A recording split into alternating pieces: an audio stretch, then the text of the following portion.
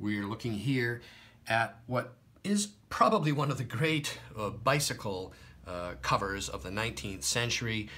This is for Jugend, a German periodical, an art-based periodical. This is a beautiful color lithographed front cover by Bruno Paul, and it's from 1896. It's Art Nouveau at its finest.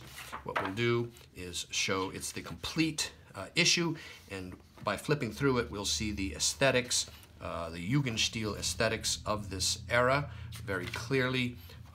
This kind of thing here, this linear, look at the centerfold right there. Really very interesting and nice. And this, another full-page bicycle image here, advertisements and so on. And this scarce and wonderful bicycle periodical is currently now available online from me, Brian DeMambro.